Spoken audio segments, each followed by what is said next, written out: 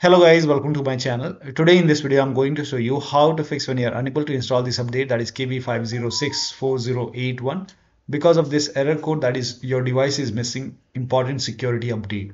Now the first step is to, when you receive the error, if you see the download option or retry option, you can try to retry or download and then check. If that does not work, start app readiness service. Now for this, type in services in Windows search box and then go to app readiness over here. Make a double click, set this to automatic, click on apply, click on start if highlighted, and then click on OK. Now find Windows update, make a double click on Windows update, set this to automatic, click on apply, click on start if highlighted, and then click on OK. Now find background intelligent transfer service, set this to automatic, click on apply, click on start if highlighted, and then click on OK. Now you can check, still not working, pause and restart the update. So you can go to Windows update. Over here you can see pause, click on pause, and once paused, now click on resume updates, and then you can check, still not working. The next step is to run these two commands. So type in cmd in Windows search box, cmd, and then make a right click on command prompt app, and then make sure that you open command prompt as an administrator. Click on yes to allow, paste the command over here, and then hit the enter key. Now this will run a scan. Let the scan complete. Once the scan is 100% complete, you can run the second command. So paste it on the same window, the second command, and then hit the enter key. Once the second scan is 100% complete, then restart your computer, and after the system restart you can check. Still not working. The next step is to use Microsoft Update Catalog. Now for this, copy this link. The link is provided in the video description. Open this link in a browser. It will take you to Microsoft website. Now over here, write down the name of the update, that is KB5064081, and then click on search.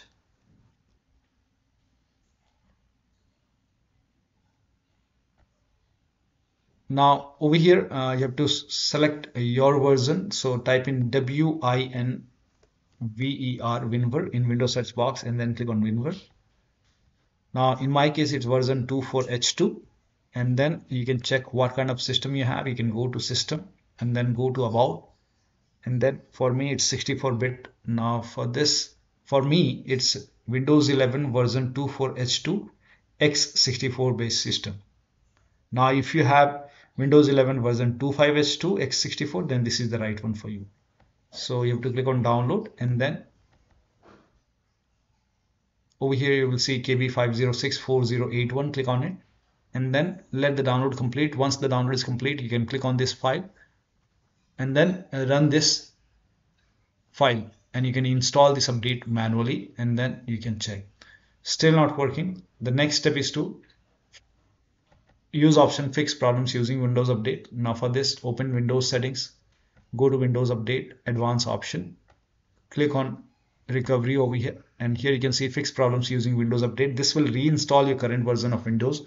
Your apps, files and settings will be preserved. So click on reinstall now. This process will take some time, and once this is done you can check. Still not working. The last step is to use media creation tool. Now for this, copy this link. The link is provided in the video description. Open this link in a browser. It will take you to Microsoft website, and on this website scroll down. Here you can see media creation tool. So click on download now, and once the download is complete, you can run this exe file. When you run this exe file, you will see this screen. Click on accept over here, and then by default Windows 11 would be selected. Click on next, and then select ISO file over here, and then click on next. You can save it to desktop, and then let the download complete. This process will take some time, and once it is done, click on finish. Once you hit finish, let this close automatically, and then go to desktop, make a double click on Windows ISO file, and then run the setup file. Make a double click, click on yes to allow, and then click on next, accept, and by here you can see ready to install. By default, the option to keep personal files and app would be checked. When this is checked, you will not lose any data on the computer, so make sure this is checked and then hit install. After the installation, log into the computer and then check.